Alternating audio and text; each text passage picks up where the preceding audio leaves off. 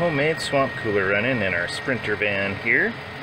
Can run it off grid, and yeah, just 12 volt fan, 12 volt pumps, so can use our solar panels and stuff. 75 in our seating area, which is bearable. 62 right by it when it's 89 degrees outside. This is the swamp cooler taken out of the window and with the fan removed. Here's the fan. Endless breeze is what we ended up using, 12 volt fan. As you can see, we used foam for the body of it, and then just some swamp cooler padding.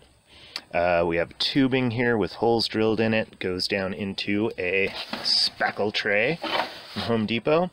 All just kind of screwed in there with drywall screws. These straps hold the fan in place. And then we have a 12 volt pump down there in the bottom of the spackle tray.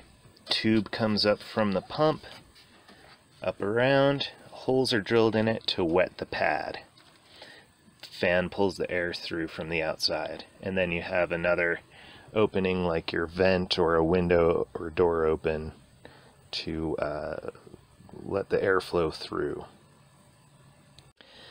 This is the part you would see on the outside of the van, and we have these vents here so they catch any water that might spray out and kind of direct it back towards the pad and back into the spackle tray. We got tired of constantly refilling the spackle tray reservoir, so we decided to use a bucket system and a second bucket with pump down there that's feeding the swamp cooler just into the tray there.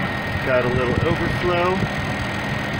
Here is the outlet for the overflow that goes into the bucket, and then I just put the other tube into there to fill it from the bucket.